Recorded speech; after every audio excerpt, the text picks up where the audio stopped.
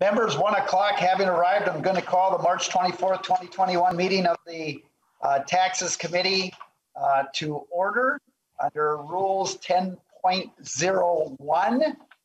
And with that, Ms. Griska, would you please call the roll? Marquart. Present. Marquart present. Lislagard. Present. Lislagard present. Davids. David's present. Davids present. Abaje. Present.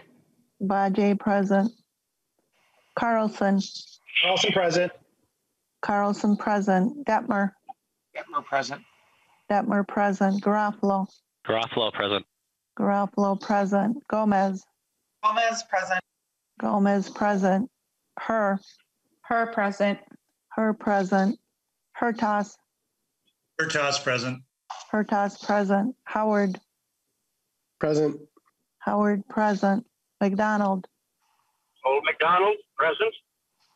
McDonald present. Miller. Miller present. Miller present. Moran. Present. Moran present. Mortensen. Present. Mortensen present. Robbins. Present. Robbins present. Sandell. Present. Sandell present. Schultz. Present. Schultz present. Stevenson. Present. Stevenson present. Swedzinski. Present. Swedzinski present. Joachim. Present. Joachim present. We have a quorum. Thank you very much, Ms. Griska. We do have a quorum.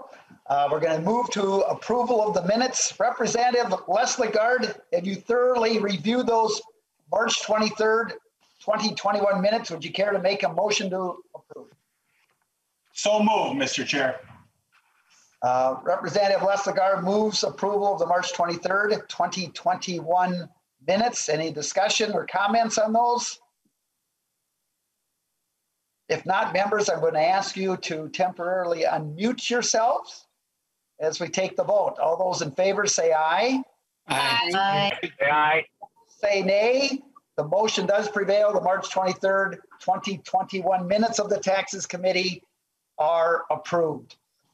Members, a little bit of changes on schedules that have come out, although I think the latest one was the corrected one as we made some changes. But we're going to hear 4 bills as the intent this afternoon. And we're going to start with Representative Franson's bill, and then we're going to do the beginning farmer credit bill, and then the 2 that were originally up, the bill on the global intangible low tax income and the worldwide combined reporting. And then we're going to recess and then come back tonight at 6 o'clock to do 2 other bills, which is Representative Hanson on deed transfer mortgage task for soil and water conservation districts, and Representative Leslie Gard's bill on the film tax credit. And so with that, we're going to start with House File 2293, Representative Franson's bill. Do I hear a motion for that bill? So moved, Mr. Chairman. Representative Swedzinski? Yes, Mr. Chair, I move to move that Franson bill forward before the committee. Also, will we be voting on any bills today, moving them out, or are we just hearing for possible? Very good. So before I take that motion, great question. Yes, we will be voting on House File 1733, and that will be sending it back to the Authors Committee on Environment. So it'll be that one tonight, nothing this morning, or nothing this afternoon. Representative Swedzinski, would you care to move House File 2293? Mr. Chair, I move House File 2293 before the Tax Committee for possible inclusion. All right, then be laid over for possible inclusion. Thank you very much. Representative Franson, welcome to the Taxes Committee. And I know you also have a DE1 amendment. So Representative Swedzinski, would you like to move the DE1 amendment?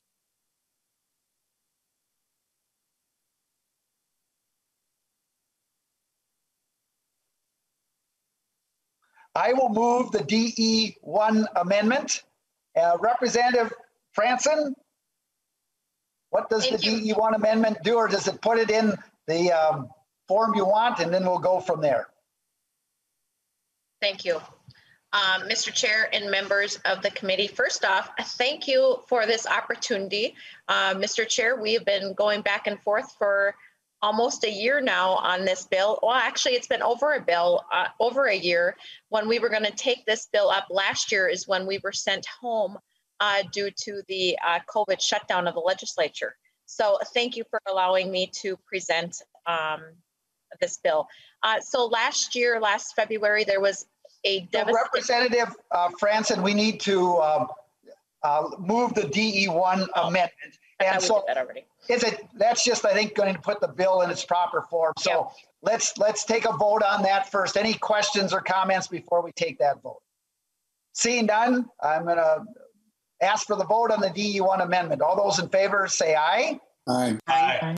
Those opposed say nay. The motion does prevail. The DE1 amendment is adopted. To your bill, Representative Franson, as amended. Thank you, Mr. Chair. As I was saying, there was a devastating fire last February that took out a big chunk of a block in downtown Alexandria on Broadway there, of which those buildings are very historic. There was some need for removal of asbestos. There's a lot of costs associated with the downtown fire.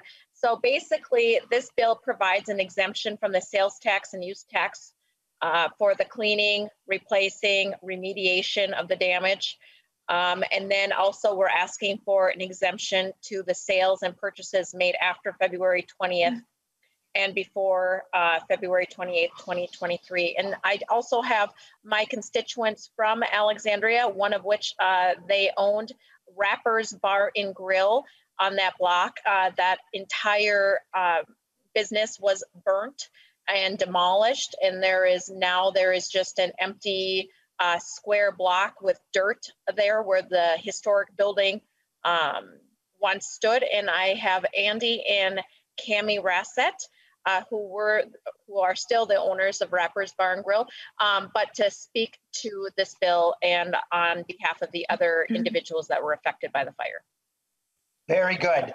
So we've got Cammie Rassett and Andy Rassett, and we've got a number of bills today, so I would ask testifiers to keep their testimony to 3 minutes. And so who would like to go first? Oh, they're together. All right, very good. So as you speak, welcome to the committee. If you would introduce yourself before you speak and then begin your testimony. Thank you. I am Cammie, my husband, Andy. I am Andy. First of all, we just want to say thank you. Thank you for this opportunity. It's been a tough year, as everybody else has had too, but we just want to thank you in advance for just even considering this for us. So long story short, we'll make it fast. 26 years ago, we were just kids. We looked at downtown, and what did it need? It needed some life. It needed a sports bar. So that's what we built for the last 24 years. That has been our home. That has been our spot in Alec. As far as being part of the community. A year ago, that fateful day, we had a huge fire that broke out and took 4 buildings in downtown. 2 of them which we owned, and 2 of them that were owned by 2 other business owners. I guess we must have drew the short straw today, and we're here talking for everybody. So what we're asking for is a little help in the costs that exceeded our insurance that just didn't cover it. With the old buildings, we didn't realize the amount of asbestos, lead that were in those buildings. So we have a big gap. And that big gap has been really hard in moving forward to rebuild, to fill that void downtown and be a part of our community again. So that is basically what we're asking for. There was a lot of asbestos, the lead, the chemical that was used to put the fire out. So I guess that is the hidden expenses is what we're really looking for your help to offset those so that we can go forward and be a part of our vital downtown again. And that's what the other business owners are looking for too. So, just, you know, Andy, because of the cost up, you know, primarily 30%. We're just looking to offset that, to rebuild, hopefully rebuild in the future and fill the whole downtown of Block 5. It's half of a block was destroyed, and I know Alexandria is missing it, and a lot of people visit this area and they want us to fill it. And they've been asking us for over a year what we're going to do, and now we could possibly move on. well, thank you, Andy and Cammie, for representing the business district in those damage. You've done very well, and hopefully the committee can be of some help, as little as it can be. Granted, what you've gone through. Hopefully, we can provide some assistance. Representative Joachim. I just want to thank the testifiers for being here today, and I'm so sorry about the loss of your business that took you so many years to build. It must be like losing your home away from home. I hope that we can include this in the tax bill, because in Minnesota, when disaster strikes and it's out of your control, we help rebuild, and that's what we should be doing all over the state. So thank you. Thank you. Thank you. Thank you. Representative McDonald. Thank you, Mr. Chair. Just a question for Cammie and Tammy, kind of like the Beetle.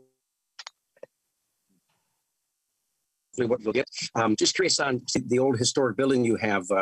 Are you able to rebuild to a similar specs and have that same old charm of those old 100-year-old buildings? With the current money, Randy Rassett.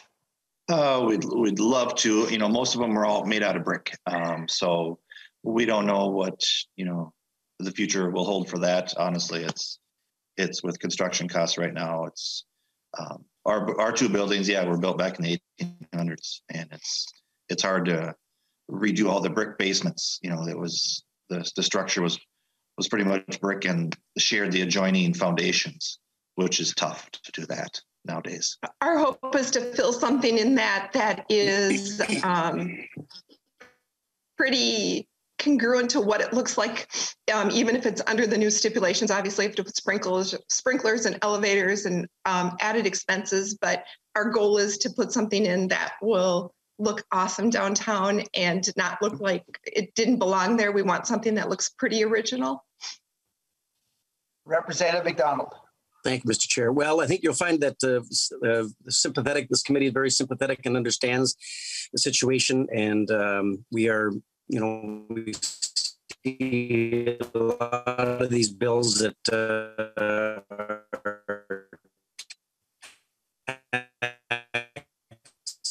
Representative McDonald, you're materials breaking up a little kind of have bit. a blanket help for like found or I'll just I just said I support the bill and certainly helping our friends who have lost their homes or their businesses to fires and stuff.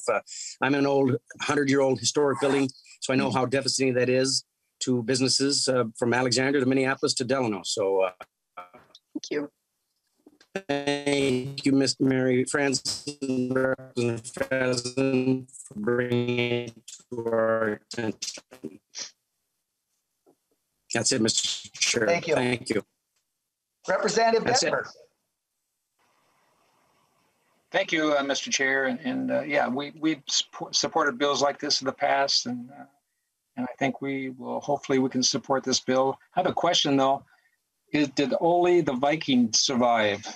He's good. He's good. He's good. He doesn't have a place to get a beer from anymore, but he's okay. Okay. Sounds like he's doing all right, Representative Detmer. My wife graduated from the high school there in Alec, and so it's we've been there a few times. So it's a beautiful city. It's growing. I know that. So yes. Thank you. Thank you. Anyone else on Zoom that would like to testify on House File 2293 as amended? See none. Representative Franson, closing comments. I just want to thank the committee for their time, and thank you, Mr. Chair, for allowing me to bug you during the interim as well on this topic. So, thank you very much, Representative Franson. So Representative Swazinski renews his motion to lay over House File 2293 as amended. for possible inclusion into the House tax omnibus bill. Thank you very much. Thank you, Representative Franson. Andy and Cammie, thank you for testifying today. Thank you. At this point, I'd like to turn the meeting over for the next two bills to Vice Chair Westlegard. Okay, thank you, Mr. Chair. The next bill on the agenda is 1456 from Representative Marquart. Marquart, would you like to move your bill? I will move House File 1456 for possible inclusion into the omnibus tax bill. And I do have an A2 amendment if I could move that right now, Mr. Chair. Okay, Representative Marquart moves that the A2 author's amendment be adopted. Representative Marquart, please explain to the committee your amendment. Yeah, it basically puts the bill into the form I would like. So if we could get this approved, and then I could speak to the bill as amended. Okay, any discussion on the amendment? Seeing none, all those in favor? Aye. Aye. Opposed? Aye. Motion. Aye. Aye, okay, good. The motion prevails and the amendment is adopted. Representative Marquart, to your bill. Thank you very much, Mr. Chair. House File 1456 now as amended is an attempt to expand what has been really a very successful program, and it's the Beginning Farmers Tax Credit. And it was enacted into law in 2017 with the leadership of Chair Davids in that tax bill. And he really pushed this bill. It was nation leading. I don't know if there was another type of program like this that Chair Davids pushed. And the whole concept was to get more young people into farming. In Minnesota, the average age of a farmer is 55 years old. And in the United States, there are 6 times more farmers over the age of 65 than there are under the age of 35. And so the whole intent is to be able to, as these older farmers retire and get out of the business, how do we get younger ones to replace them? That is a real concern. And so this bill was set up, and a beginning farmer is someone who's been in farming 10 years or less. Their main occupation is going to be farming. They're experienced in that. And as part of the bill, they may be required to attend a financial management class. And that is also covered up to $1,500 credit for up to 3 years. So it's kind of a, it not only tries to incentivize young farmers, beginning farmers, but also make sure they get off to a good financial basis. And the Rural Finance Authority is, through the MDA, is the division that kind of administers this. And so how it works is on a sale of property or land, the owner of that land would be able to get like a 5% credit up to a maximum of $32,000. And then on rent, it's either 10 or 15% up to like $7,000 or $10,000 based upon whether or not it's a shared rent agreement or not. But it's providing a tax credit to the owner. And so what has it done in the last few years since it started? $6 million has been appropriated. That's a cap. And in 2018, there's 378 beginning farmers who participate. In 2019, it was 527. And in 2020, 444. And the average expenditure has been about $2.7 million. And those dollars are carried forward. So right now in the program, there's about $12 million that's in the cap right now, or would be available. So what my amendment, what the bill does, isn't anything with increasing funding. It's try to increase access. And one thing about the bill is there's going to be a study that is going to be due on February 1st. When this was passed in 2017, it had a sunset. There'll be a study on February 1st of 2022. And then this program would sunset after tax year 2023. And if I had my druthers, I would look at extending it, but I think we should see the report first. I mean, I think that's due diligence, and we still have 22 and 23 to extend it. So this bill isn't doing that either. So 3 parts. What this would do is extend it to family members. Right now, family members are excluded. And so it would be sons, daughters, and grandchildren. And there certainly are some safeguards that would be put up just because of a family to a family situation. And that is, this only involves land or equipment sales. It does, the family addition does not apply to any of the rent situation. And a further guardrail on this is that if it's assessed land, it would have to be sold at 100% of the assessed value or higher. And if they don't know the assessed value, it's 80% or more of the market value. But we know that in a lot of cases, the children of farmers are not coming back and farming, and it's difficult. This would help keep that also in the generational family farm. A second provision in there is that it would raise the 5% to 10% of the value of the $32,000 on the sale for socially disadvantaged farmers and ranchers, and that would allow more people of color, emerging farmers, to become part of that. That definition is actually part of the USDA. It was put into law in 1990. So that would expand and help get more emerging farmers involved. And the last and final thing this bill does, it provides some funding, basically 5% of the allocation of $6 million, which would be $300,000, to the Rural Finance Authority.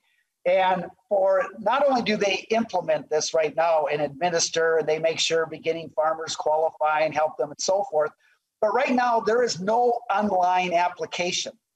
No online application, or everything has to be by paper, and this would also help establish that. So members, that is the bill. And again, I thank Chair Davids for being a leader on this program that we're actually seeing some pretty good success. I would be open for questions. Thank you, Mr. Chair. We do have a couple testifiers. The first one is Mr. Clover. Welcome to the committee. Please introduce yourself for the record and proceed with your testimony. Thank you, Chair Leslie Gard and members of the committee. For the record, my name is Brad Clover. I know it comes up with James. I go by my middle name. I'm here to testify in support of Chair Marquart's bill to expand the beginning farmer tax credit. I farm currently with my family just outside of Northfield, and this tax credit over the last couple of years has been a big help to me as I've gotten established on the farm. Been farming coming up on 4 years now on my own outside of what my parents do, and the majority of that time I spend raising hogs. I've been able to utilize that beginning farmer tax credit over the last couple of years on the pigs that I'm purchasing to bring into my barn. I got kind of partnered up with a neighboring family farm just outside of Nearstrand, and then I buy a group of feeder pigs every 16 weeks, raise them up to market. But that tax credit, by them selling the livestock to me, we've been able to capitalize on the tax credit. They get the advantage on that side. But really, it's helped me as a beginning farmer. I don't have a whole lot of equity. It's tough to get started. So last year was challenging. So going through all of those challenges with the lows on the hog prices and everything, because of that tax credit, we've been able to kind of facilitate that relationship, and there was some give and take on the prices. So they were able to give me a little bit more of a break on the pigs that I purchased. So that way I could continue farming.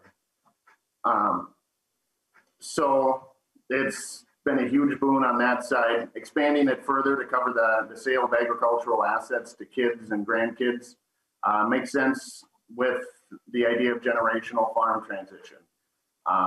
That transition piece has been a very hot topic in my family of late. My father is approaching 65, getting closer to wanting to retire, and looking at how to transfer that land and everything into the next generation and get my brother and I started.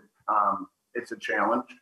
So by having that tax incentive to be able to to sell some of that land to my brother and I, it would allow us to get our foot in the door more on the family operation as well. Increasing the credit for socially disadvantaged farmers would give emerging farmers an added leg up and help them get established in their operations. And finally, giving the department the funding they need to put together an online application will make it much easier to access the credit. That's doing the handwritten application takes a little more time. I like to be able to do things on the computer, so I know that would save me a little time on that. Thank you for the opportunity to share my support and how I've been able to utilize the program thus far. And I'm happy to stand for any questions anyone may have. Thank you, Mr. Clover, and I thank you for sharing your story. Next up, we have Ms. Kohler. Please welcome to the committee and introduce yourself for the record and proceed with your testimony. Thank you, everyone. Thank you, Mr. Chair and members. My name is Amanda Kohler. I'm a policy organizer at the Land Stewardship Project. LSP is a grassroots, people-driven organization. Our mission is to foster an ethic of stewardship for farmland, promote sustainable agriculture, and develop healthy communities. One of the Land Stewardship Project's greatest priorities is to train beginning farmers, sustain established farmers, and grow the number of farmers on the land. LSP supports passage of this bill as amended. The beginning farmer tax credit, as many folks have already said, is one tool through which our state currently invests in supporting beginning farmers. LSP members originally crafted the bill that led to the establishment of this program back in, I think, 2006. We created this to invest in training and financial support for young and beginning farmers. Since then, we've advocated for changes to ensure that the support is prioritized for those beginning farmers who need it most: Black, Brown, Indigenous people, people without inheritable land or assets, women, and people with disabilities. Therefore, we strongly support the provision in this bill that increases the tax credit for sale of land or assets to socially disadvantaged farmers due to the impacts of centuries of structural racism and theft, loss of land from these communities. Beginning farmers who are Black, Brown, and Indigenous, immigrants of color, or refugees face the greatest barriers to accessing land, capital, and assets. This bill is a step toward addressing these injustices, one of many steps that are needed. While I'm talking right now, we actually have another LSP member in the Ag Committee talking about the emerging farmer the bill that is also another one of these important steps. So while we support this, and we also support allowing for 5% of the funds to be used for administration and to develop an online application. This is a sensible investment, as strengthening the accessibility and administration will increase the effectiveness of this program. Thank you. Thank you, Ms. Kohler. We do not have any other testifiers. Member questions for the testifiers or Chair Marquart? I see Chair Davids. Thank you, Representative Lisselgaard, Chair Lisselgaard. And I'm extremely disappointed in the last testifier. This is a good bill. Of course it's a good bill because I did it originally. So we know it's a good bill, but to have to bring up systemic racism and injustices on Chairman Marquart's bill is simply, well, it's extremely unfortunate that we have to go down that road. Let's actually talk about the bill and what it does. According to what the first testifier was saying, he was right on. What we need to do is we need to help beginning farmers farm. We've all heard the average age of the farmer and so forth. And in the past, as Chair Marquart knows, I had concerns about between family members,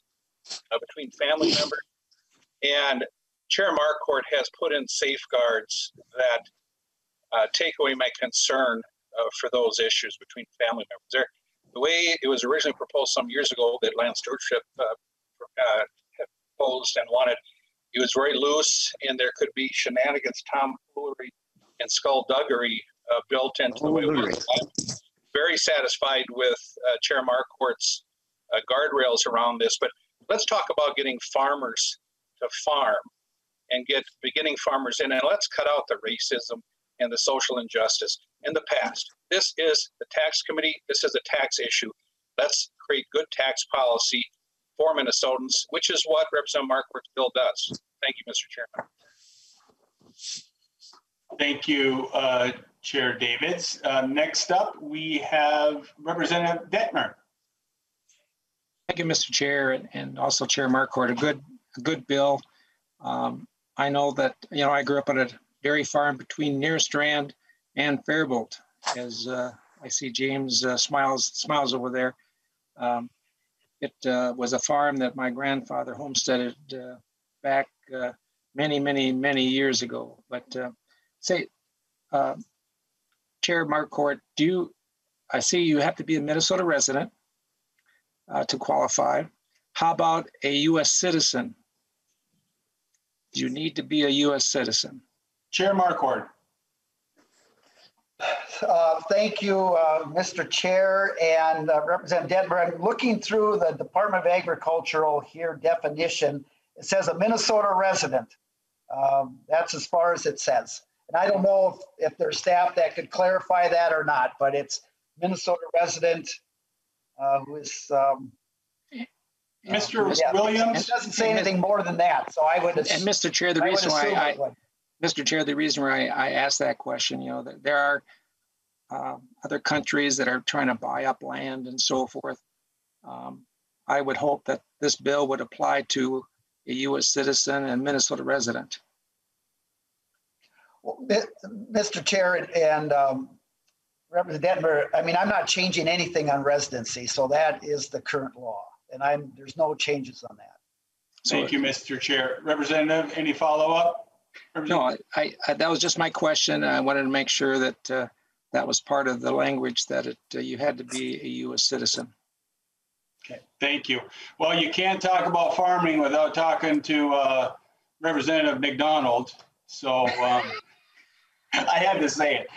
Certainly. It was like on a tee. So yeah, I teed it up for you, and you hit it very well. 300 yards, better than Chair Davids could probably hit it up. So, question: yes, although I did grow up in the city of Watertown, I spent a lot of time on Old McDonald's farm, and so I'm certainly have no farming. Well, the question I have for the chairman, or Representative Marquardt, we had a very good friend of ours who grew up on the farm. He was, I think, at the age 21 or 23. And after this bill passed, I think 2 years ago, I shared it with the mother, because this young lad from Delano wanted to purchase some land out in the country and farm. And he grew up the farm, hard worker. He would be the epitome of a great farmer. Wanted to raise some cattle and grow some hay and some alfalfa and such. Anyway, he couldn't get a bank loan. Now he had, he didn't have bad credit. He just was a young man. I really thought this program would be able to help him. He went from bank to bank to bank, and I tried to do what I could to help him. But he is the young man, the kind of person that we want this bill to help, that actually wants to go into farming and do it well. But he just couldn't find a loan, or, just couldn't get it. So just wondering what your thoughts are, and if you experienced this in your research, or any help that you can give that I can share with him. Chair Marquardt. Yeah, thank you, Mr. Chair and Representative McDonald. That's a great question. And we know it is difficult for young people to get into farming, because there's a lot of capital costs just to be able even to get the land that might be available there. But as I was kind of doing more research on this, I read an article where a young family trying to get into farming, usually one of the spouses has to have another job to get health insurance. A lot of times there's just all sorts of upfront costs. It's very difficult. And that's why one part of this program is where the Rural Finance Authority will step in and help folks at least get through the financial management, which could help them get loans and that type of thing. But I don't have much more to add to that than just generally it is difficult for young people, young farmers, to get into the business. Representative McDonald, any follow-up? Thank you, Representative Listegard. Yes, I like the way you say it. I have chickens behind us. See these chickens? Hopefully these boys someday will grow up and stay on the family farm as well, but that's not who I'm talking about. Well, thank you, Mr. Chair, Representative Marquardt, for the bill. I do support this. Maybe the testifier from the Rural authority, the rural, I forget her name, but she testified earlier. Perhaps she could reach out to me and help. We need to do what we can to help these young farmers. And it's not like he just wanted to go into farming. No, he grew up in the farm, and he is exactly the kind of person that we want to pass on a family farm or become a new farmer. So those who are on board or those who can help me, message me off line, and we'll look forward to the Old MacDonald song sung by Chair Listegard. Thank you so much, Representative McDonald. Next Thank up, you. we have Representative Moran.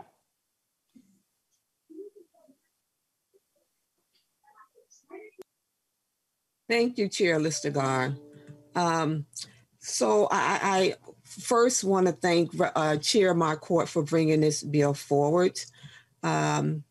Creating a tax credit for farmers is a great idea and much needed in the era of the pandemic and all the other pandemics that has been happening in Minnesota and across the country. I want to also thank I hope I pronounced her name right, Ms. Kohler, who presented and talked on the bill and really raised up the inequities that we have saw historically for farmers of color, specifically from my vantage point, from Black farmers here in America, and that includes Minnesota. And I just wanted to share just a little bit information because it's really important, when that we have knowledge and information and a history of who we are, because if we do not, as legislators in the 21st century, we will repeat the ills of the past from former legislators who put laws and policies in place that created inequities back out in our communities across the state of Minnesota. And so give me a few moments just to do a little history moment here, because I just want to say that today there are just about 45,000 African Americans, farmers. But just in like 1920, there was nearly 1 million Black farmers, nearly 1 million Black farmers. And I want to talk about a young man by the name of John Boyd Jr., who is the son of a slave who slept with the deed of his farm under his mattress because he worried constantly that his land would be taken from him. And so, and I just shared that, and I would just stop that with the history because there was many Black farmers where their land was actually taken from them, or they would go to the bank and could not get a loan. Not only could they not get a loan, but nor could they be heard or respected for the land that they own. And so just, my question was going to be, and I don't need to know the question because if it's a tax credit, it is there for anyone to apply to utilize the tax credit that is in place.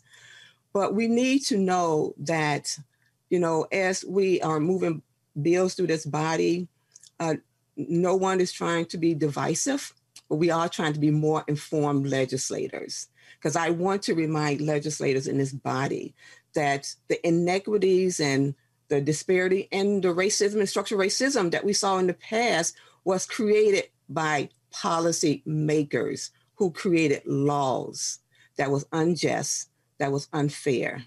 And we have obligations today, lawmakers, to make sure that we do no further harm as we move forward. So I just want to thank you, Chair Listegard, for allowing me to speak. I do want to thank Representative Marquart for bringing this bill forward. It's a good bill. Thank you, Representative Moran, for your words and putting things into context. So next up, we have Representative Herr. Thank you, Chair Listegard, and I really appreciate Chair Moran's comments that she just made.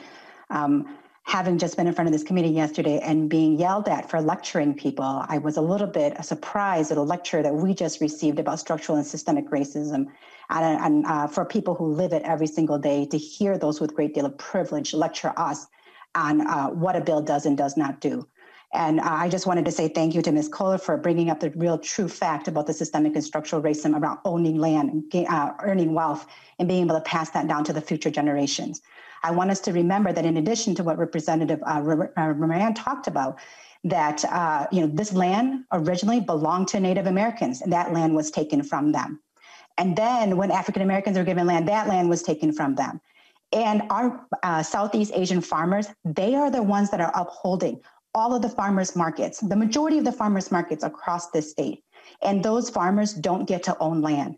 They have not had the privilege of building wealth and being able to invest that wealth so that they can own that. They rent those land, they work the land, they get just whatever profits and from their sales of the produce. And if should something happen, they don't get to, it's just like our small business owners in St. Paul. They don't own their buildings, they don't own that land. So if something happens to it, they have no wealth that they can generate or that they can sell or that they can be able to start themselves over again. They've lost it. And so these types of bills, what Chair Marquart brought forward is really important. And I really appreciate the fact that this was brought forward. And I want to remember that if people don't like to be lectured in this committee, they probably shouldn't be lecturing back to other people as well. Thank you, Mr. Chair. Thank you, Representative Herr. Next, we have Representative Hertaz. Thank you, Mr. Chair, and Representative Marquart on the right track here for certainly a declining population of farmers, and we're going to need people to be on the farm in the future. I had a constituent the last couple of years I was trying to help and work with, maybe even thought of helping him personally in terms of being able to acquire land and farm, but the red tape and the problems with the existing Minnesota Farm Program and the aid that was there was untenable, and he couldn't overcome those barriers, even though he wasn't a minority. So he just couldn't qualify. But he was able to go to Iowa, and Iowa has a more robust program, and he now is a happy farm owner and farming in Iowa. So maybe we should investigate what Iowa's program is and maybe see if we can't incorporate it and be more inclusive for all people. Thank you. Thank you, Representative Hertaz. Representative Abaji. Thank you so much, Chair Lislegard. Just want to say again, thank you, Chair Marquart, for bringing this bill forward. You know, our role as legislators is to solve problems. And when we see a problem, we go in and fix it. And what we do know is that it's difficult for young farmers to get into farming, whether they've been in it as a family business or whether they want to come in it from a group that has been historically disenfranchised from farming. So I appreciate that this bill wants to make farming much more enticing to young people, but also much more open, particularly to Black farmers and other farmers of color. We know that they have been systemically shut out of farming, from being denied loans to even having their farms stolen. And in fact, one of the largest civil lawsuits is, it's titled Pigford v. Glickman, so I encourage people to look that up, is one of the largest civil lawsuit settlements. And it is about funding Black farmers because they were explicitly disenfranchised and discriminated against by our United States government. So I think a bill like this is a step forward in starting to repair those harms and also making sure that all people who want to have closeness with the land have an ability to farm and have an ability to come into that industry while not having to be prohibited because of the cost to entry of capital investments that it takes to farm. So thank you again, Chair Marquart, for bringing this forward. Thank you, Representative Abaji, for those words. Our last is Chair Davids. Well, thank you very much, Chair Lislegard. And after all those lectures, I just want to get back to what the bill actually does. Chair Marquart, could you just briefly, we've gone way far afield here, and I've been lectured to quite a bit today here, but could you sum up exactly what this bill does? Chair Marquart. So Representative Lislegard and Chair Davis, could I do that in closing comments rather than now? Mr. Chairman. To save some time. You're the chairman, you can do whatever you want. Any further comments, Chair Davids? I'm gonna reserve the right to talk again because I see another hand in another lecture. Okay, seeing no more, nope. Yes, Representative Herr. Chair Lissagard, I would like to address this body and the constant condescension from Minority Chair. It is unacceptable that he can continually sit here and point fingers at people for lecturing, and yet he is constantly lecturing. That is unacceptable behavior from somebody who thinks that they know better than everybody else within this committee. Unacceptable. Okay. I'm not done speaking. I am not done speaking. What is the issue before us? What bill is before us, Mr. Chair? Okay, so let's hold on here, please, everyone. Chair Lissagard is trying to manage through some very passionate viewpoints and different styles of leadership. Well, I appreciate that. I'm going off of Chair Marquardt's demeanor and decor in this body and in this committee, and that is exactly where we're going to stay.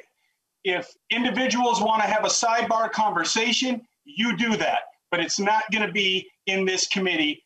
Stick to the subject matter. Thank you. Representative Herr. Thank you, Chair Lissagard. And that's all I'm asking for, is people to stop making commentaries on other people's behavior and accusing them of intentions. Mr. Chair, thank you, Representative. We are going to closing comments. Thank you, Chair. Appreciate that. Thank you. We're going to closing comments. Representative Marquardt, to your bill, closing comments. Thank you. Thank you very much, Mr. Chair. This bill is, I want to allow everyone, no matter who you are, to have a chance to get into farming. And that's what this bill does. That's the intent of the original law. I think this expands it and looks at ways to get more people involved in this very important industry and keep farming alive and strong in Minnesota. So, members, I renew my motion on House File to lay over House File 1456 as amended for possible inclusion into the House Omnibus Tax Bill. I'm so shook up, I forgot to hit the mute button. Thank you, Chair Marquardt. Chair Marquardt renews his motion that House File 1456 as amended be laid over for possible inclusion. The next bill we have is 2114 from Chair Marquardt. Chair Marquardt, would you like to move your bill? Thank you very much, Mr. Chair and members. I'd like to move House File 2114 be laid over for possible inclusion into the House Omnibus Tax Bill. Chair Marquardt moves that House File 2114 be laid over for possible inclusion. We have the bill before us. Please present your bill, Chair Marquardt. So thank you very much. Members, House File 2114 is a bill about bringing corporate profits that are earned in Minnesota and should be apportioned in Minnesota, but are shifted to other multinational subsidiaries and bring those tax dollars back to Minnesota. But maybe even more important, it's a bill about competitive fairness for small businesses, because as I kind of describe what is occurring here with profit shifting, is it puts our small businesses, our small Main Street businesses at a huge disadvantage because they're not able to shift profits that are earned in Minnesota out to their subsidiaries or their controlled foreign corporations. And in many cases, these small businesses are competing directly with these multinational corporations. So for members who have been here last year and that, I apologize, but what I do really want to do is go over kind of what is the history and the background of profit shifting and what has been kind of the efforts by the federal government and others to address it. And I know some of you have heard this already. Some of you are aware of this bill, but I know there's a lot in the public that are watching and others that want it. So, what is profit shifting? And that is what this bill really addresses. And that is when a domestic U.S. corporation here in the U.S. Shifts profits that are earned in the United States, but they use various methods to shift those profits to low tax nations. And they need to do this through controlled foreign corporations. They have to have subsidiaries in other nations to set this up. And so what this ends up doing is eroding and lessening the United States corporate tax base and ultimately Minnesota's corporate tax base. And so how big of a problem is it? Back when the federal government was looking at the Tax Cuts and Jobs Act in 2017, the nonpartisan Congressional Budget Office said that profit shifting probably is about $350 billion of income a year. 300 billion a year.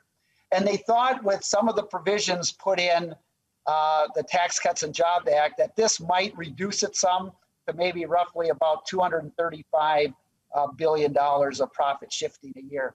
A recent kind of paper on research on that said it really, the federal bill in 2017 hasn't really reduced the amount of profit shifting, but the paper did say in the long run it probably would reduce it 12 to 16%. So we're still in the $235 to $250 billion range of profit shifting.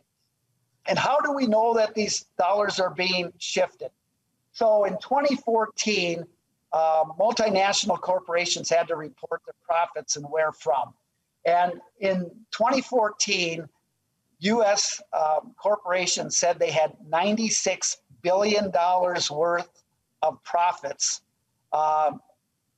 in one country, in Bermuda. And yet the entire GDP, gross domestic product, in Bermuda is $6 billion.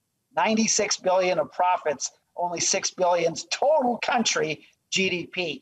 And in the Cayman Islands, the U.S. corporations reported $40 billion of profits, and yet there's only $3 billion of total in the whole country of gross domestic product. So we know that those are totally profits earned through profit shifting. It's not because of any economic activity that's occurred in those countries. And a lot of times we refer to those countries as tax havens. So how is the profit shifting occurring? So probably there's several ways, but the one that's probably the most prevalent is when a domestic corporation here in the United States will transfer what's called intellectual or intangible property. And those could be trademarks, drug formulas, patents, copyrights, naming rights, internet domain names, those things that are tough to value and so forth. And what they'll do is they'll transfer those to one of their controlled foreign corporations in a low tax nation. And then what they will do is they will either lease them back or pay royalty fees or buy back those rights. And so what that does is it increases the domestic corporation's expenses, which increases their deductions, which ultimately leads to lower income. So the income was earned, but by transferring out this intangible or intellectual property, they're able to, and then buying it back or leasing it back or whatever they do through royalty fees and such, they're able to increase their expenses, which lowers their income. And so, is this legal? Absolutely, it's legal.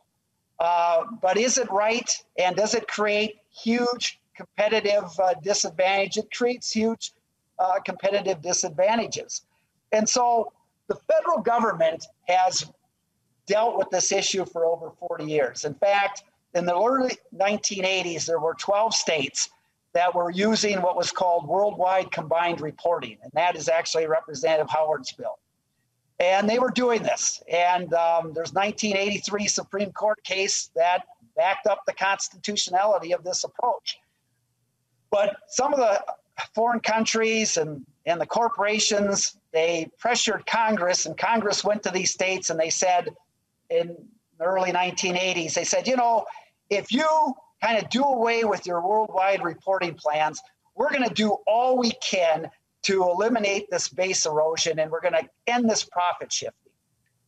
Well, 35 years went by and the problem only got worse. And so finally in 2017, when President Trump and the Republican Congress were looking at doing major tax reform, they understood that this was a huge problem, especially since the federal government in that act went to a territorial system on federal taxation, which means now you only get taxed in your foreign nation.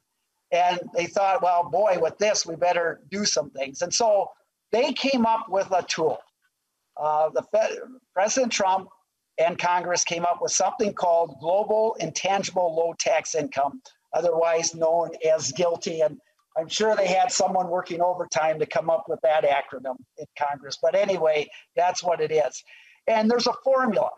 And it's basically if there is a kind of what's called a supernormal income in relationship to the property assets you have in any nation, it's over 10%. They basically say, you know what, that's got to be profits earned from, you know, the transfer of intellectual property, and it's too much for the property you have there. It raises this red flag that in fact, this is money that even though it was earned here in the US is being shifted out and the profits being shifted out to another nation. So they put this in place. And so that's kind of the background of why we got to GILTI. So the big question now is House File 2114. What we do with House File 2114 is we use the federal government's definition of GILTI. And if a controlled foreign corporation triggers GILTI, we consider that controlled foreign corporation a domestic corporation. We bring it into the domestic corporation, we pair the income, and then we apportion that as we do the percent of all sales that were done in Minnesota, as we do currently, and then we take that and times it by the corporate rate. So basically, we are bringing that income in, considering it a domestic corporation. We apply the very same rules, the very same standards to that controlled foreign corporation as we do to a domestic corporation, and with all the benefits.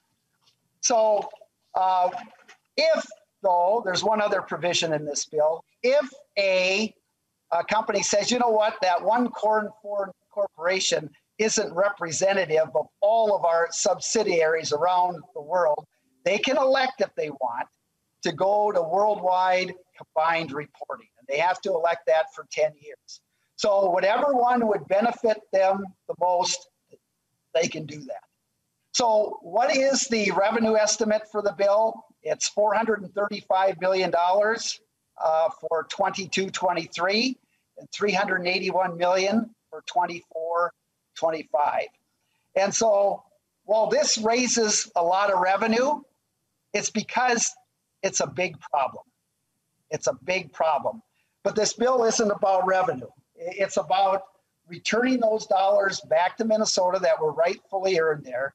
And it's about increasing competition or leveling the playing field for these small businesses who compete with these multinational corporations. And yet they're seeing increased taxes because these dollars aren't coming in to the state to be used for other services and so forth. Members, you know, we've got to do something. This is an area of our tax policy that is broken, and we cannot allow corporations to just kind of arbitrarily set the amount of income that's going to be apportioned to Minnesota, the United States.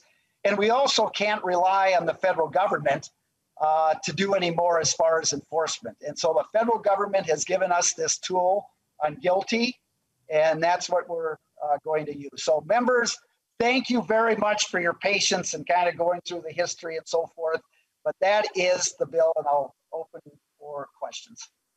Thank you, Chair Marquardt. So we have testifiers, we have a half an hour, and we have another bill.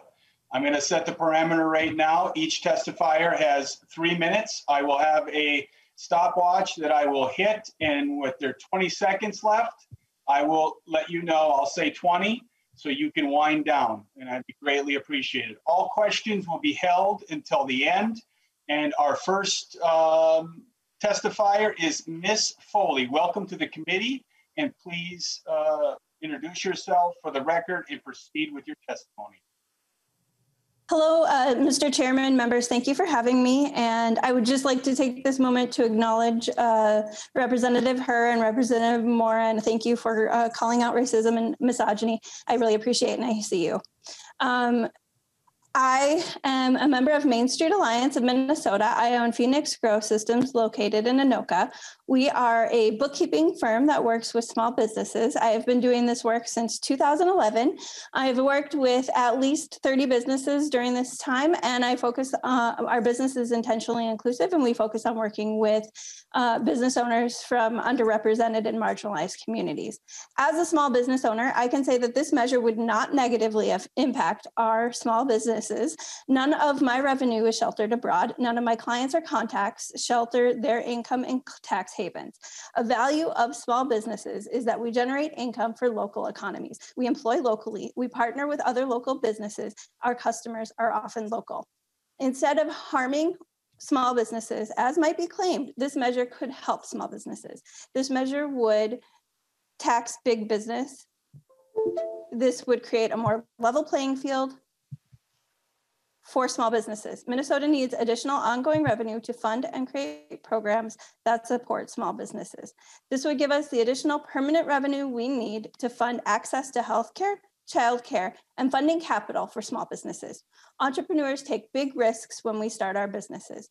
There are very few, if any, safety nets. The pandemic highlighted this. A lot of us don't have health insurance. I don't have health insurance, and I know quite a few fellow entrepreneurs that don't either. MinCare and MinSure are inadequate for our needs. My premiums on MinSure were raised from $45 a month in 2018 to $200 a month in 2019. That's more than a 400% increase and was for worse coverage. To be clear, my income did not increase in a comparable amount. In fact, my income was down in 2019.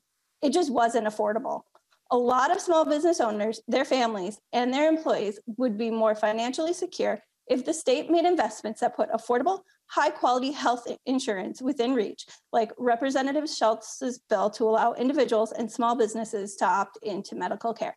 This would give more opportunities for current and new entrepreneurs, particularly those from underrepresented and marginalized communities. Please support HF 2114. Thank you. Ms. Foley, that was incredible and efficient. I want to thank you for that. I just been notified by powers that be that we can push House File 2228, the Howard bill, to this evening if we don't make it. So next up, Ms. Dice, welcome to the committee. Please introduce yourself for the record and proceed with your testimony. Yes, thank you. My name is Darwin Dice. I live in the country just outside of Ghent, Minnesota, where I raise chickens and host a community garden.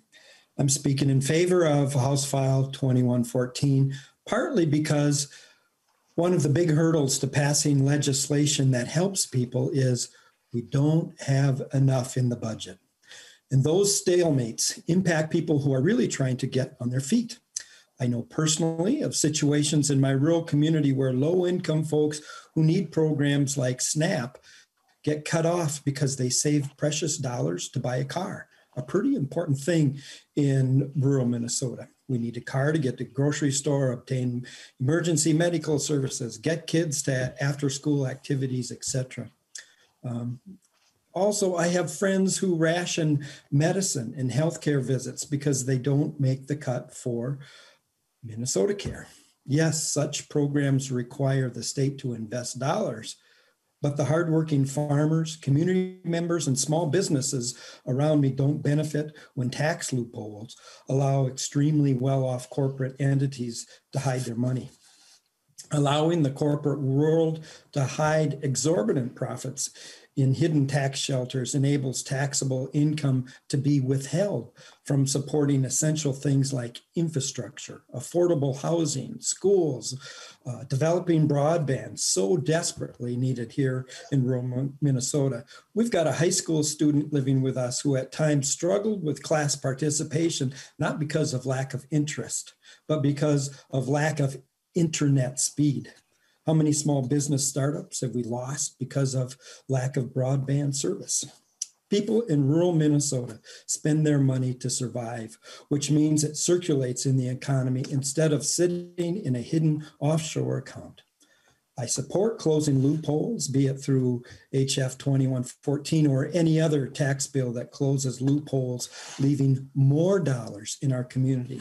I'm proud to live in this state, especially when we do not see our interests or struggles as separate from one another and take on the challenge to find greater balance and equity. House File 2114 works to do just that. Thank you. Thank you, Mr. Dice. Very well done yourself, time-wise. Next, we have Ms. Larson. Welcome to the committee, and please introduce yourself for the record and proceed with your testimony.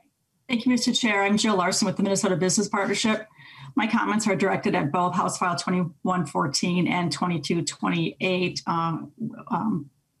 to save on time. While the bills aren't identical, they both deal with the concept of worldwide reporting, and we have some concerns with Minnesota moving to that tax system. This would be a significant change in corporate tax policy. It would make Minnesota an extreme outlier and would have really negative impacts on a lot of Minnesota's headquartered companies. No other state has worldwide reporting. And while technically not mandatory, House File 2114 essentially is that because of the way that the language is structured. We have concerns and questions about how the Department of Revenue would actually administer this new policy. House File 2114 gives the department broad authority to determine the unitary standard, which is unprecedented. Moving to a system of worldwide reporting would result in an extreme complexity of filing, added costs for both taxpayers and the department. Probably be very difficult for the department to audit worldwide income. Foreign subsidiaries don't have the same reporting requirements. And so it just adds a lot of complexity. But more important than that is that these proposals would make Minnesota less competitive and essentially penalize a lot of Minnesota headquartered businesses. You know, like non-U.S. companies, these Minnesota companies are competing around the world for business opportunities, for customers, for sales. And wherever those Minnesota companies operate, they are paying local taxes, whether it be income taxes, excise taxes, et cetera.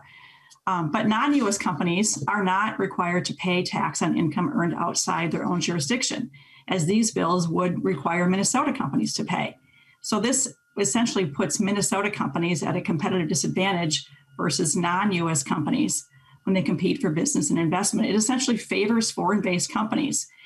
So it would be a big tax increase in a lot of Minnesota companies. We think that Minnesota should be working to encourage exports, encourage expansion into global markets, not penalize that expansion, not impede the ability of Minnesota's companies to compete. When these companies do expand, it creates good paying jobs here in Minnesota.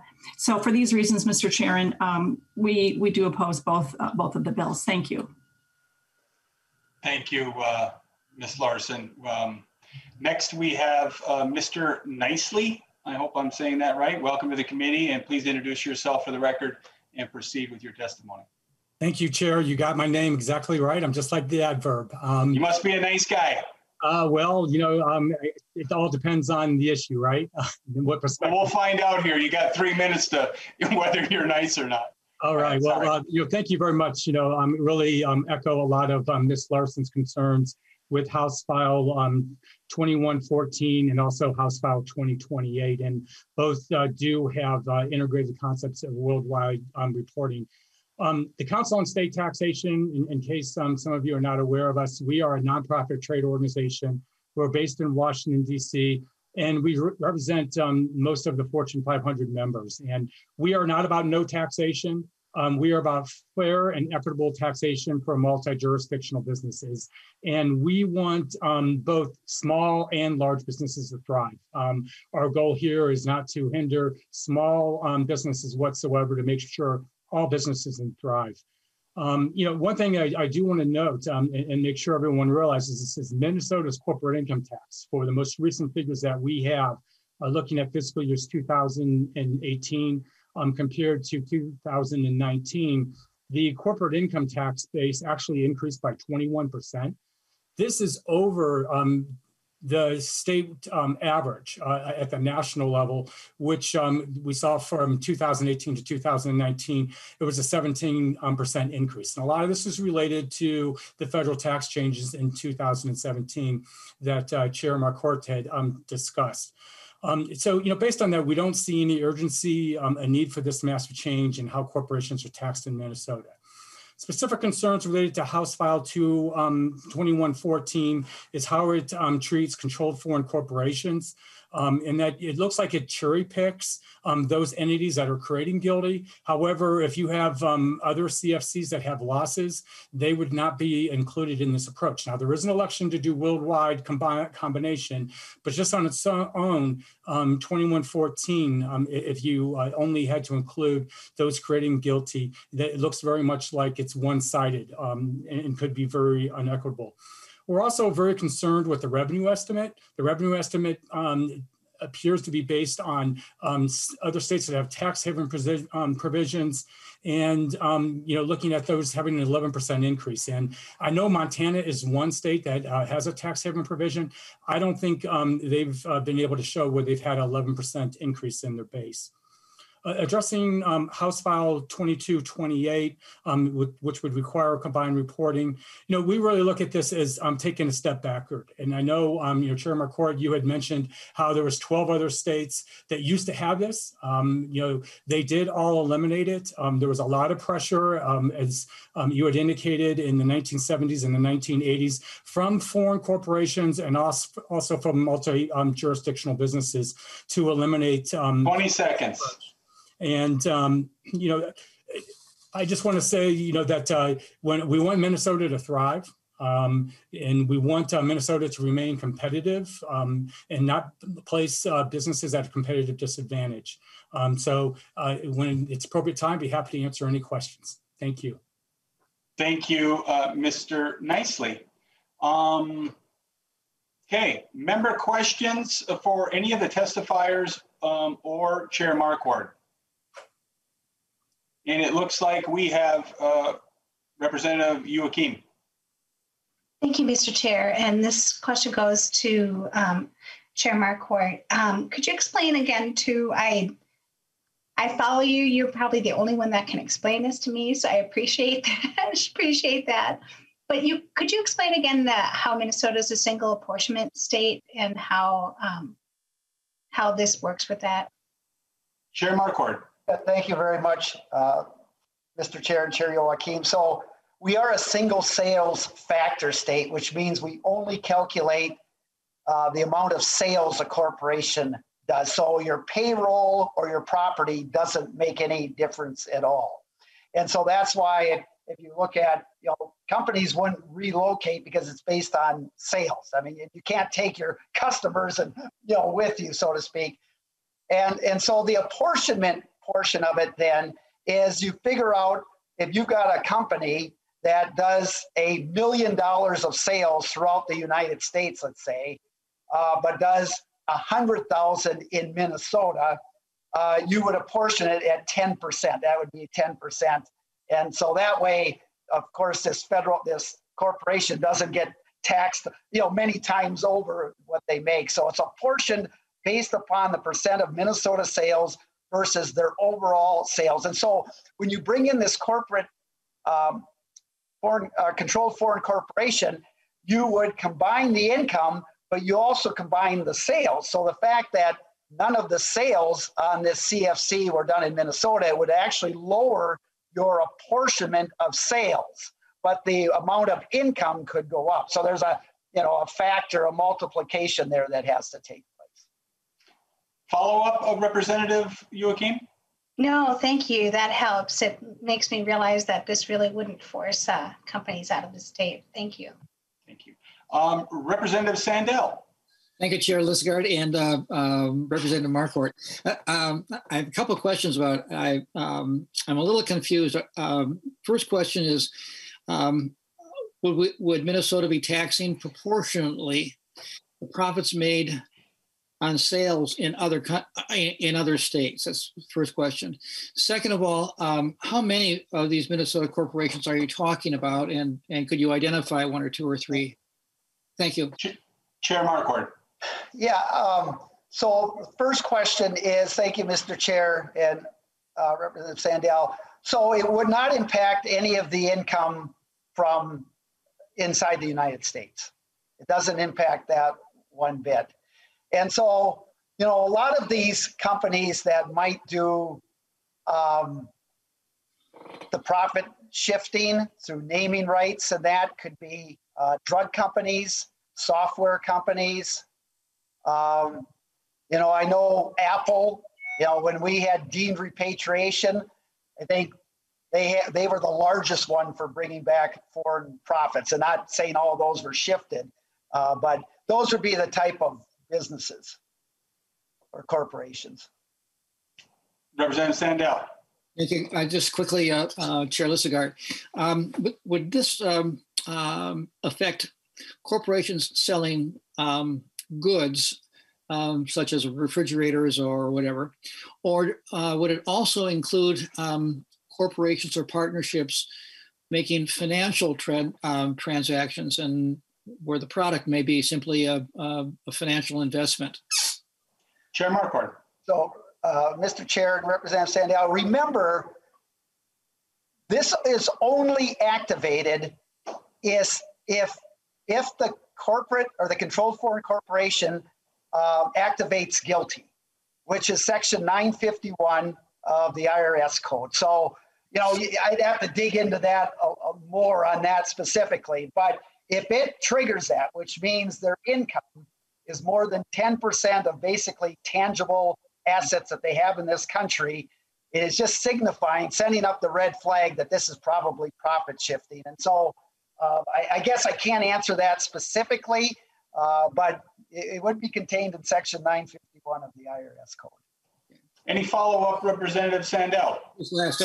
I'm sure you know, Representative Marquardt, that I support the bill and the conversations that we've had about things like this. But my concern is, of course, that I don't want to penalize Minnesota companies. I should say I want to support Minnesota companies because so many of our products, of course, are coming from Southeast Asia and China, and you know, the hockey sticks I used to buy that were made in War Road are now made in Vietnam, and I don't know why we chased the Christian brothers out of War Road.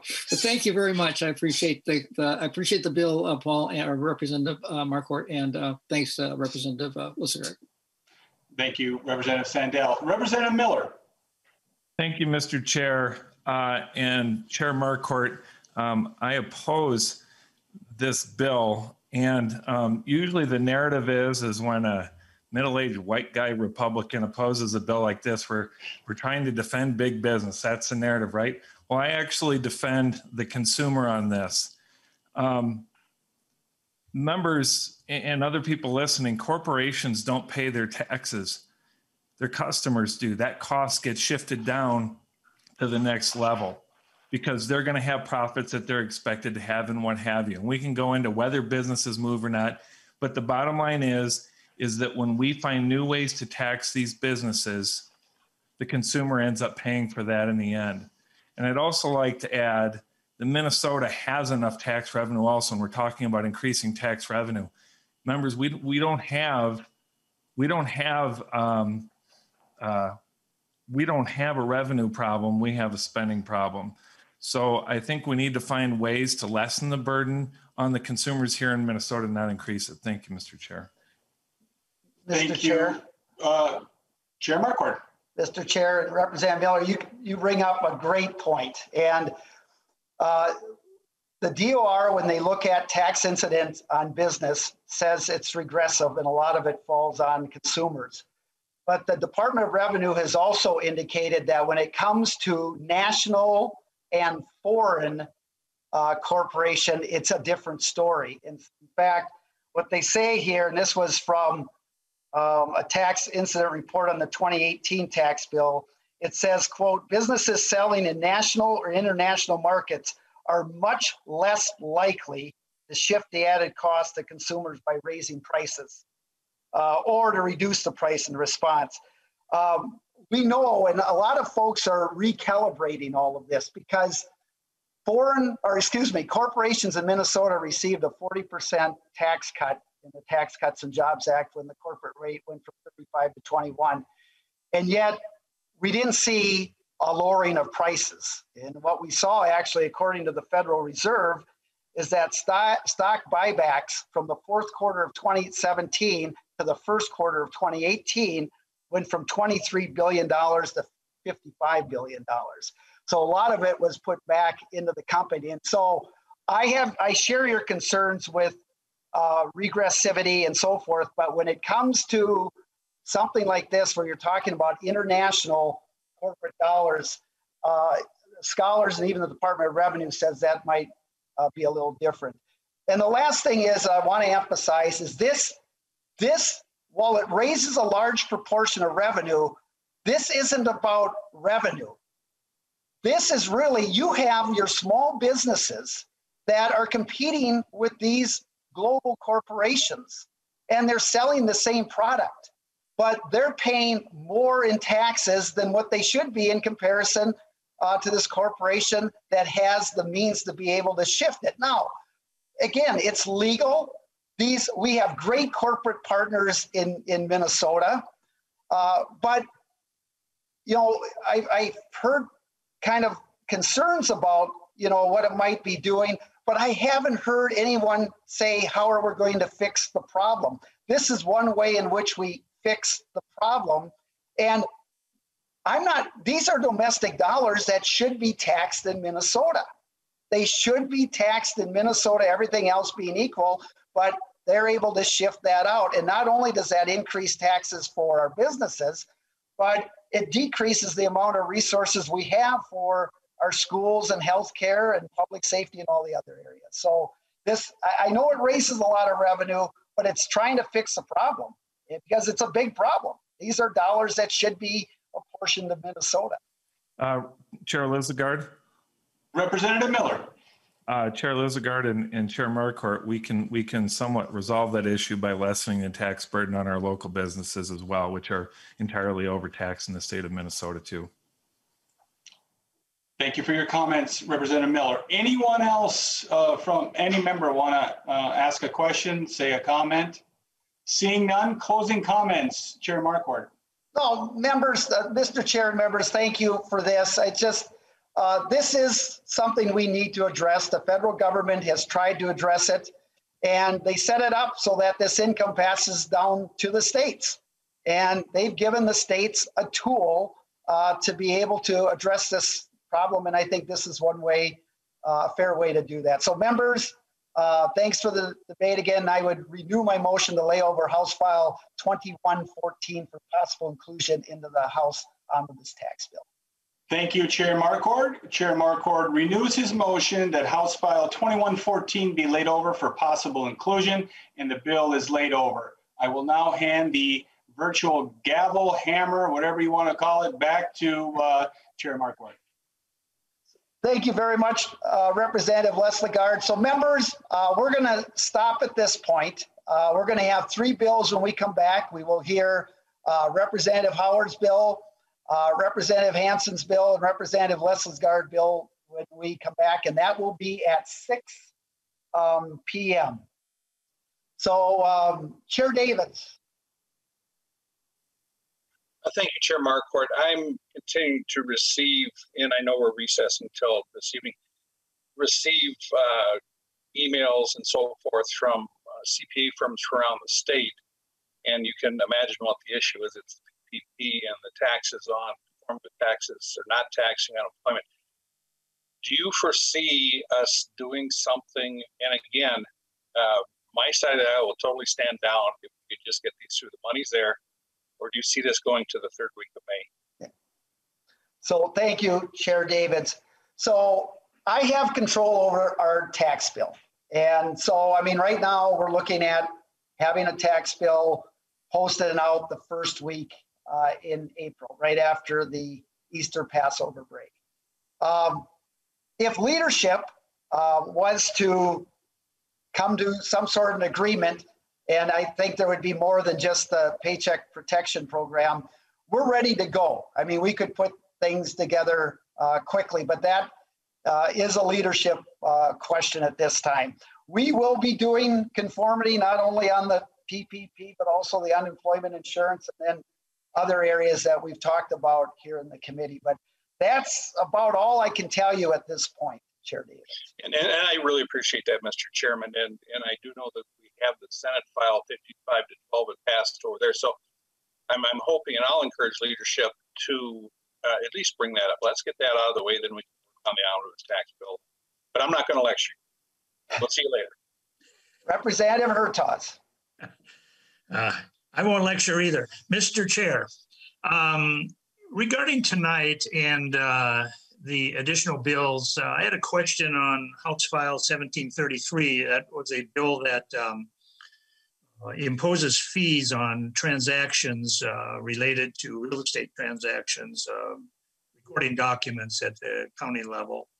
And I was just wondering why we didn't have that referred, or why it wasn't heard in Property Tax Committee. That certainly seems like that should have been in our purview. You've been really straightforward in making those referrals to our committee, but this is one that clearly involves property and property taxes and recording of mortgages and mortgage deeds, and is just that situation that is local governments, counties would be imposing a fee. They would have the discretion. So I'm just wondering if you had a reason why that was not being referred to property tax and why you're hearing it in the tax committee instead. Representative Hertaus, you are exactly right. It normally would have gone to property taxes, and it's mainly a timing issue. By the time it came out of one of the committees, they had to hear. And this, well, it's not common. It does occur where we do hear things kind of late like this, where basically the property tax divisions kind of wrap things up. And so we take it to taxes. You're right. It, you know, in the best of all worlds, it would have gone to property tax division first, but just with timing, we couldn't do that. Okay. Well, thanks for that explanation. And Mr. Chair, I had the unfortunate conversation this morning of hearing from one of our members who had a TIF bill that got introduced kind of late and was wanting to see if that could get included in the division report. And I indicated to him that it's maybe a little late to come to the party, and his community certainly came late to the party. But if that's the case with this bill, that we might hear it in taxes, maybe there's an opportunity to include one more little one paragraph 5-year extension to the TIF in the tax bill. And Representative Hertaus, I will tell you, we've been getting late notices from both sides of the aisle that we've had to turn down. But this is one bill that has gone through at least one committee, if not kind of two already, and it's got to get back to the Environment Committee, to the author. And so, nope, I hear you, Representative Hertaus, and don't disagree with the thing, but it's just kind of a timing and so forth. So, well, thank you, Mr. Chair. You and I seldomly disagree. Thank you. Representative McDonald. Yeah, thank you, Mr. Chair. See, how much time do you anticipate for tonight's meeting? Representative McDonald, I would say at least an hour or more. I would say at least an hour probably between these. Probably, 20, 30 minutes for each bill, I would say, Representative McDonald. Thank you, Mr. Chair. And then Representative Listegard. Representative Leslegard, do you have a question for Representative Leslegard? Yes. Representative Leslegard. Representative Listegard, sorry to do it this fashion, but could you give me a call regarding your bill tonight? Very good. Yes. We are up at 2:30. We've got to close here. So members, we'll see you back at 6 o'clock. We're recessed until 6.